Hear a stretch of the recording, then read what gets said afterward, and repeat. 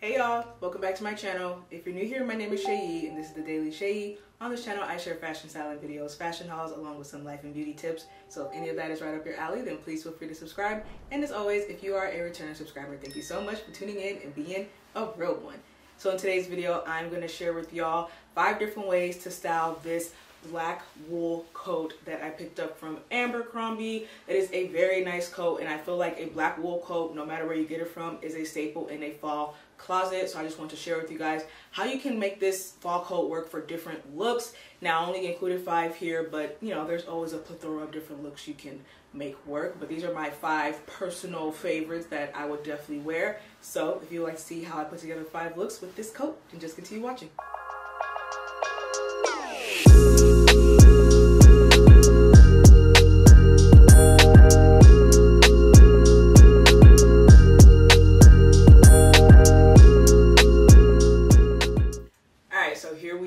Look number 1. I really like this look because it's just one of those easy to put together type of looks for those days when, again, I always say this, when you want to dress up but you really don't feel like putting a whole bunch of effort into what you're wearing. This is a perfect look for that. Now, a button down top, I say it all the time, is literally a staple in your closet. It works for spring, summer, fall, and winter. It literally just works all year round. I paired it like this, and so I did kind of like that half French tuck situation where one side is tucked in and the other side is left out. Definitely make sure to iron the shirt so that way, you know, the look looks a bit more refined, because if it's wrinkled with this kind of half tucked in situation, it can look, you know, a little rustic. But obviously I paired the coat right on top of it, and I decided to go with leaving the collars out. I just felt that it was kind of elevating the look a bit. You can always keep the collars inside, but for me, I think the collars out for this look was kind of doing what I needed to do. And then I paired it with this denim that I got from Zara, and I mentioned this in my top 5 denim to have for fall. I feel like this pair of denim is just one of those pairs that works really well with a variety of different looks, and I especially love the raw hem detailing. And I mentioned in that video that I love it because it works well with boots, and so I decided to pair it with my Doc Martin J. Dones, and I freaking love these boots. I got them last year and literally one of the best investments I've made so far. You will get your wear out of it. You will definitely get your money's worth. But I think that overall, this look is giving very chic. You know, it's kind of giving a little business professional on the top, but then you get on the bottom and you start to get like the chic, edgy look. Overall, I really like it. I think that it works really well. Perfect for those days when you're kind of just strolling around the city. Maybe you kind of go get some lunch unexpectedly. Maybe you do a little shopping, if you will. I paired it with this bag. So this is a beaded bag that I also got from Zara. Technically it was my sister's and she gave it to me, so shout out to her. Thanks, girl. But yeah, really like this bag. I like the black iridescent, and I feel like it kind of just gave the outfit a bit more character. But yeah, overall I'm really liking this look. I like the balance that it has between the top and the ankle cuff of the jeans and obviously the length of the coat. So look number 1, y'all.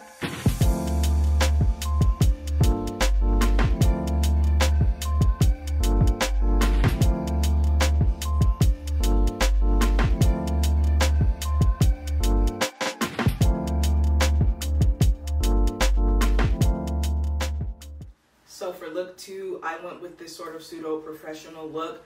There's a theme here. I really do like pairing professional type of pieces with more trendier, chicer pieces to kind of make this nice little hybrid action going on. So first we have this ribbed bodysuit. I think that, first of all, any type of like close cut fitted top, I usually prefer it in a bodysuit because I do think that it's just very flattering.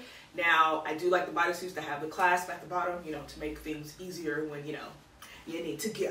But this one is from Abercrombie, and I featured it in my Abercrombie fall must-have. So if you haven't seen that video, go ahead and watch it after this one. I'll link it over here somewhere.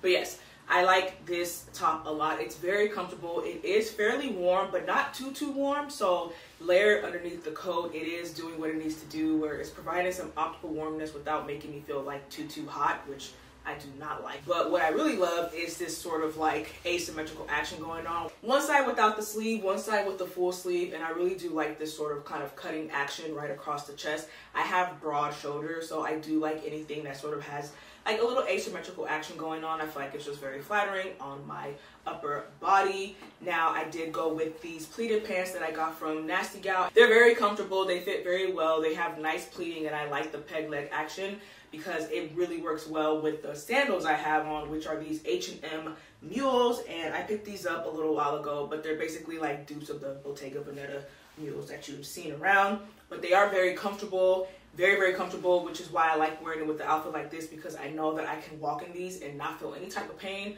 for like a solid 8 hours and I'll be good. Given the monotone of this look, I did want to kind of break that up a bit. Put my jacket back on so you guys can just get the whole idea. And then on top of that, it also works really well with the bag I'm wearing. So my Coach Tabby, which I featured in numerous videos before as well. Like, this Tabby honestly is my everyday bag, and she does exactly what she needs to do. But the monogram C's all have like this tan color, which perfectly matches my tan mules. So, you know, just trying to bring in the color a little bit more, and then obviously the majority of the black is black. So it works really well. So if you're a corporate baddie, you could definitely wear this to work. Keep the coat on lightly. It looks very clean, sophisticated, chic, without, you know, too much effort, but you still look like, you know what you're doing with your life. So this is look number 2. So I lay my head to rest when the sun is rising. I'll start a brand new day when the moon is shining.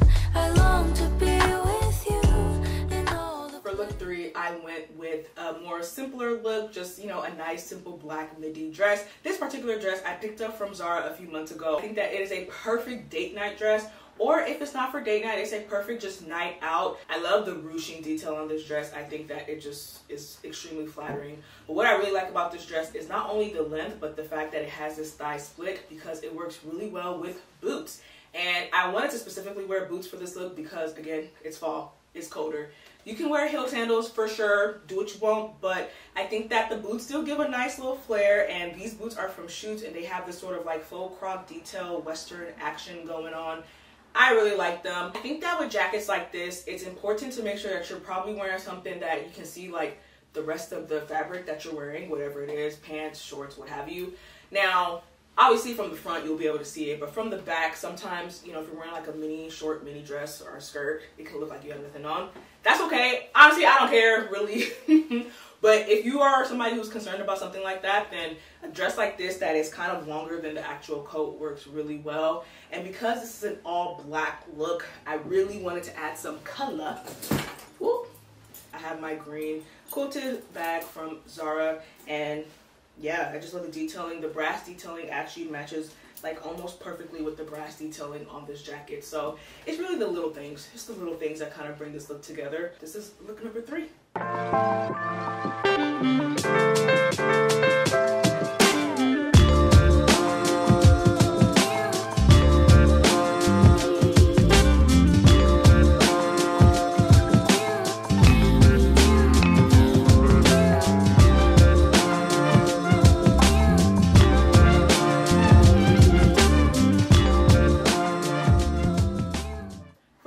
I went with these faux leather pants that I picked up from ASOS. They are by River Island, and they're actually one of my favorite pair of faux leather pants, mainly because they're one of the few that don't make me sweat heavily, and I feel like everybody has this issue with faux leather pants that you sweat. So these pants definitely do it for me. I decided to cuff them a little bit at the hem because I wanted to really kind of show off the shoes in this look, and these are from Zara. I am obsessed with them. I love the chain detailing on them. I just feel like it kind of sets it off. The sling back is obviously a classic, you know, pump style, but I think overall, just like, this is a really good shoe. And then I went with this rib sort of cropped long sleeve collared top that I also picked up from Abercrombie, and it pretty much has the same material as that bodysuit I featured, I believe, in look 2.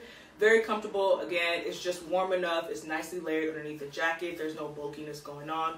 I really like the neck detailing here. It's sort of like a V-neck, scoop neck sort of mixed action, which I think is very flattering. And again, it's kind of like a little baby crop top. It pretty much covers my midriff, but if I were to like raise my hand, it it becomes a little croppy. So I do think that's kind of cute, like a little peekaboo. So again, this is probably something that you will wear like more nighttime or daytime. Obviously probably not to work or anything like that. And I rounded it out with my Gucci horse bit, and I felt like the tones on the canvas print was bringing out the tones in the top. They're not the exact same, but I feel like they're in the same family. I feel like they're in the same family. And also the gold detailing just really brings out the gold on the shoe, and also the kind of like gold brass detailing of these buttons brings it out on the buttons of the coat as well. So just little small details like that to kind of tie the look together. But yeah, this is look 4, and I feel like she's definitely doing what needs to be done.